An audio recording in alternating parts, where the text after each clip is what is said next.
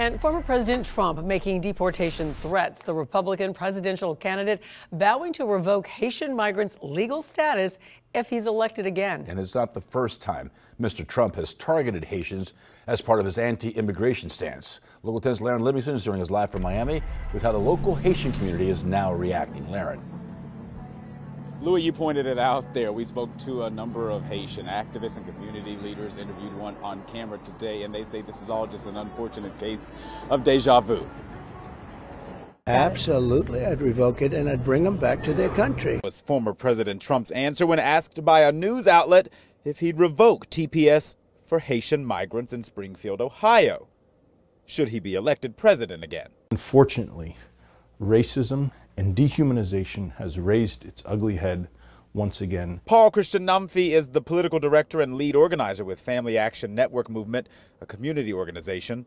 From the debate stage, the former president echoed false claims about Haitian migrants eating pets in Springfield, Ohio.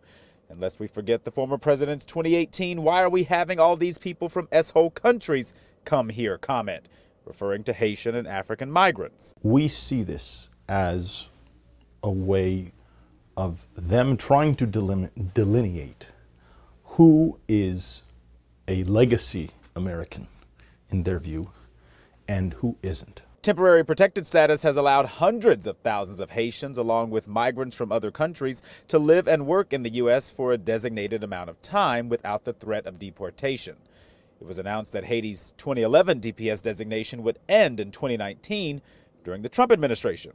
It was challenged in court and allowed to continue. The Biden administration extended TPS for Haitians in June, citing ongoing political, economic, and security issues in the country.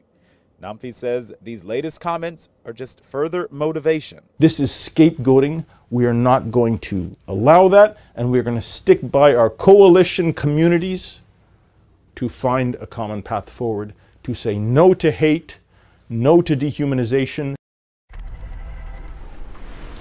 And that community leader there says Haitians here who have the right to vote do so, and he's hoping that they exercise their right to vote at the polls come November. In the meantime, a different immigration parole program looks to be expiring under the Biden administration. That information and that word just came down this afternoon, and that could impact Haitians, Nicaraguans, Venezuelans, and Cubans, but TPS for those particular populations of people still in place. For now, we're live here in Little Haiti. Laren Livingston, Local 10 News. So many people living in